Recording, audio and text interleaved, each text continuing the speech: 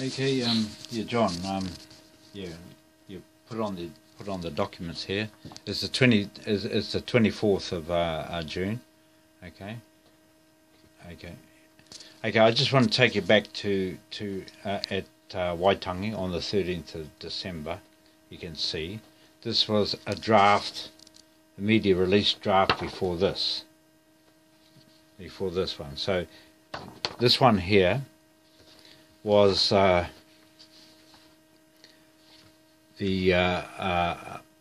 draft prior to this. This is the one that Henny Whare and I had endorsed at Waitangi on the 14th of December. You can see the date there, 2020 12/14. So that's the 14th of the 12th, 2020. Okay. Hang on, I'll put it right on the day. Yeah. You can see. Okay. Okay. Yep. Okay. So that was a date that I need room to flip it over. I'll go back to the last page. That was a date that Henny Whare and myself, we endorsed the media release, the declaration order at Waitangi. We were the only two that were mandated to do this. I was mandated to spearhead this document on the 13th of December, and so this was a draft prior to this, and this was finally signed by Henny Whare and myself on the 14th of December. And you can see it was embossed here with a notary seal, and that's Michael Stace's notary seal there on every page. But anyway, what happened is that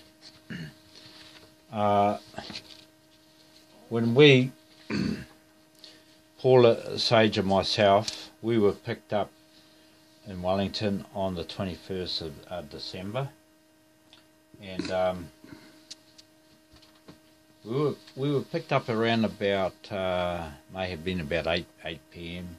or 7:30 p.m. or something like that, and we were picked up by Michael Stace and Michelle Hood, and we went to a restaurant, and then we went to the Intercontinental Hotel where we stayed. So we got to the Intercontinental Hotel about 9:30, 10 o'clock. And the thing is this: if you look at this declaration order, this is a copy that some of the papers that I got from Michael Stace. You can see this is the same as this, without prior to he putting his ribbon on, but he had put his ribbon on this on the 21st of, you can see 21/12/2020. There's the date. Okay, so he rather redacted the original. He changed it all around, and what I saw, I thought, well, maybe he was just trying to put a cover page on this, maybe. But anyway, what happened is this. I'll put that over there. Is that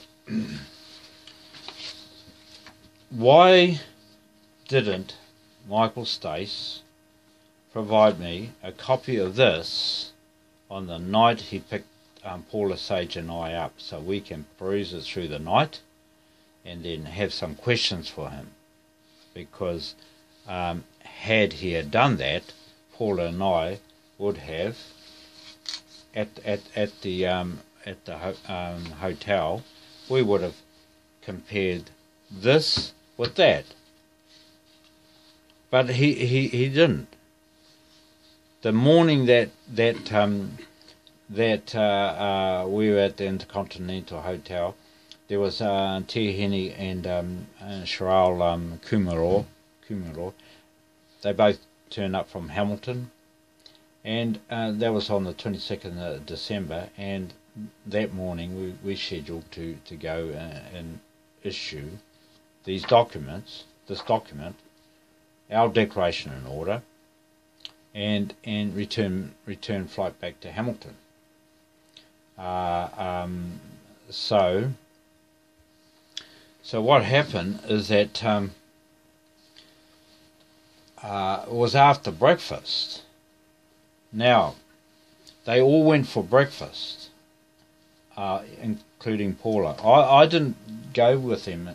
I didn't go and have breakfast with them because I had my breakfast about 6 o'clock in the morning, early in the morning. The reason I had breakfast early in the morning because I couldn't sleep. Too much on my mind, and I couldn't get any sleep, so I was all showered all up and all that, and I had my breakfast, and I was ready to go. And then what happens, they turn up, they all had breakfast, and after breakfast, Michael opens his bag, and he had 5 of these done. So what I'm saying is, this was the document that we intended to serve as our declaration in order. Was this? But he rolls in with 5 of these, and he opens it up, and so like I said, when he opened it up, that page there was basically like this, but it had Michael Stace's thumbprint on it too, and you can see the date, 21st of December. You see, and then it's got 21st 12th 2020. Now, he showed this on the morning of the 22nd. Now, for some reason, he didn't want to provide this on the Monday night when we arrived in Wellington. He didn't want to show Paula and I this at all. He waited till the next morning after, and not. He didn't even. He could have given this to me to peruse through while they were having breakfast, but he chose not to do that either. After breakfast, he opened up his bag and he said, "Oh, Alfred, you need to put your seals on these and thumbprints." So I went along and did it, because we were ready to go. And so, and then it never dawned on me that, wait on, he's included himself on there, Michael Stace. It never dawned on me when I saw Henefadi's thumbprint and all that. It never dawned on me. Actually, I thought really I needed to redo it because he had put it. This is like, it looked like this was just a cover page. So I thought, well, okay, we've done a cover page, and he's put the ribbon through and notarized it with a seal that has no embossing on it. Okay, so let's look at the morning when we all went down to Wellington. Okay, and the thing is, Michael Stace knows that the original document that was endorsed at Waitangi never included Michael Stace, and this document here never included this Maori crown on our document. He added in, it was like he and Lady Crown were trying to create a joinder with the Confederation of Chiefs, and trying to claim that the Confederation of Chiefs had basically conferred our mana to this Maori Crown, postmaster kaupapa, over in Rangiho in Sydney, whereas we did not. We did not. We did no such thing. Now, I want to explain because, okay, Lady Crown claims that in her videos, she claims that this delivery receipt here with our thumbprints on it and all this was part of the document that Michael States had in his hand when we were there, and he deliberately showed his bundles of paper showing part of this, and Lady Crown says, "Oh, full disclosure, full transparency." No, you know, the thing is, she came up with this in her letter. She claimed here that the royal decree was part of the 11th of December hui in Waitangi, full transparency. That was full transparency with the taumata of Te Tii Marae, a private hui, NZPP, and Purple Thumb. Had nothing to do with the Confederation. We were not there. We were not present on the 11th of December at that hui. So for her to say that, wait on, there was full transparency of this at the 11th of December hui, well, the Confederation of Chiefs weren't part of it. So there was no full transparency to the Confederation of Chiefs whatsoever. And she can't claim those things. This is only hearsay from her. She wasn't even there.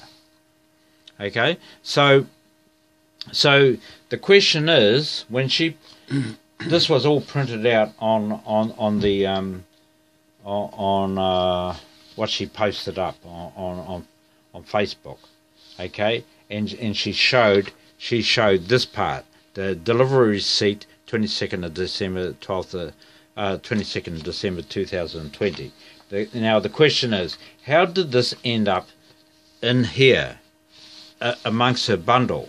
She is trying to claim that when Michael Stace had this in his hand, this bundle, and you said it was 62-page document, it was 62 pages, they're trying to claim that this was in there on the 22nd of December when we were there. No, that is a blatant lie. It's impossible. Okay, because I show you the process, what happened. Okay, now, okay, look, if I'm gonna go, like, we roll up to the New Zealand Treasury. Okay, so each time I had two documents, and I put the others. I left the others in my bag. So I roll up there with two documents. Okay. And I serve one on Anthea Williams, the solicitor at the New Zealand Treasury, okay. And when I did that, I asked, okay, like let's say I served this one, and I asked him, see here, this is what it was like. It was blank. It was blank, okay. And so I asked Anthea Williams, the solicitor. Here's the example. See, it was the back of this was blank. So when I served this to Anthea Williams, the back page was like this, nothing. But on mine, I asked her, can you receipt it. Okay, and I did it to the PMO office, and I also did it to the Gregory Bowen, the Governor General office. So it ended up like, first it started off like this, and then it ended up with just these 3 signatures on. There were no thumbprints on here whatsoever. Okay? Because after this is how we went in order. New Zealand Treasury, then the Prime Minister office, then we went to the Governor House. After the Governor House, we went to the restaurant. And then after the restaurant, the 4 of us were taken to the Wellington Airport by Michael Stace and Michelle Hood. Our flight returned to Hamilton on the 22nd of December. So I think we may have got dropped off around about maybe, I'm not sure, about midday, about 1 o'clock, something like that. And so we caught the next flight back. So you can see that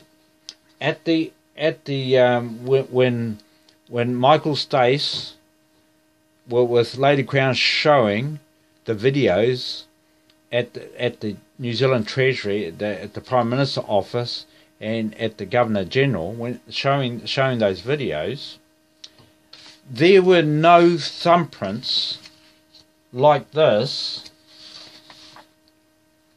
on the documents when we left the Governor House.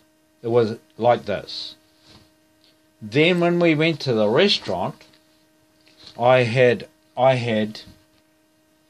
asked everyone that was there at the restaurant to put their thumbprints on and date it and sign it, that they were witnesses. Now, for some reason, Michael decides to put it twice. You know, you can see he wants to control everything. He did it twice. But anyway, so the question is that Lady Crown is claiming that they served at the same time as I was there, serving the documents, which had nothing on theirs, but on mine was like that. Now, there were no thumbprints on the copy I had. So when Lady Crown claims that this document was served with this, that's a blatant lie. Because you notice this one here is embossed, this one's not embossed. Okay? The thing is, if Michael Stace claims he got them all to receipt this declaration order, where did he get the authority to serve the declaration order? He never got the mandate and the authority from Waitangi. He never whatsoever. But Lady Crown's letter claims that the Confederation of Chiefs commissioned Michael Stace. That's a blatant lie, because it was the 12th of December when I was at Waitangi that 3 people came looking for me from the admin, and they were part of Purple Thumb, and apparently part of NZPP, and they said that they needed my assistance, and they said that Michael Stace and Alistair Wade were looking for me because they required my service. So when Lady Crown mentions in her letter that the Confederation of Chiefs commissioned Michael Stace, no, it's the other way around. they asked for my service, not I asked for theirs. They asked for me to help to get Lady Crown across here. So Lady Crown has twisted everything. She's twisted everything, because here, where does she say? She says it here. Here it is. Both the Crown of the Maori Nation and the Confederation of Chiefs of the United Tribes of Aotearoa. She's got Aotearoa instead of Aotearoa. Is that a new country? Okay, so she said the Confederation of Chiefs of the United Tribes of Aotearoa commissioned the services of Michael States to serve the royal decree, and no, that's just a blatant lie. I was there to serve it because I was mandated for and on behalf of the Confederation of Chiefs to do so. Not Michael States is not a member of the Confederation of Chiefs. He is a member. He was a member of NZPP, a political party. You can't be a member of a part of a political party who are under the New Zealand Crown and be part of our Confederation of Chiefs, because we have no treaty with the New Zealand Crown. We have no treaty with the NZPP. We have no contract with NZPP. We have no contract with the New Zealand Crown. So Michael Stace and all Billy Takahika and all those who are part of the Purple Thumb, those people are in the system, with the system. Okay? So basically, you can see that when I went to the restaurant, I asked them all to receipt this. Okay, so that ended up being step 3. I got it here. That was step 3. Now, this was done at the restaurant. So they failed in their video to show full transparency. What are the 62 pages? What are the 62 pages? See, this is only 10 pages, okay? Because this is what Lady Crown put up on YouTube. She on Facebook. She put a 10-page document up, and then she had this at page 9 of 10, and she claimed that this was part of a document that was served. It's impossible, because this was done after we did the job. Okay, so they must have to get this done. They've already copied and pasted this from my document and placed it on theirs, and may have gone back, and that's what, and they would have served that with this on it afterwards. You know what I mean? You know, so no, it was just complete con job right from the get go, John. You know, and you know, it's like fraudulent conveyance, and you know, you know, they knew they had a hidden agenda, you know, and they carried it out. So so we're going to have to pursue this, John. Yep. Okay. Is that enough? Yep, that's enough. Okay. Yep. Okay, that's covered it. Yeah. Okay, I'll switch it off now. Yeah.